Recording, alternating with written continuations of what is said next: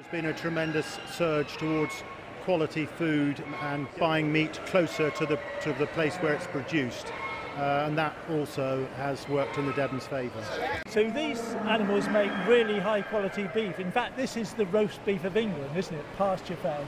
It certainly is, yes. I mean, it's got a little bit of intramuscular fat which allows the beef to cook without adding to it, and you get a tremendous flavour, and the key thing is texture. The key thing about this breed, of course, it's pasture, isn't it? It's an animal that spends most of its lifetime on grass. And that's important for the health and qualities of the meat. I mean, you can't beat grass-fed animals because it's relatively slowly grown. The texture of the meat is very, very soft and edible, and the taste is second to none.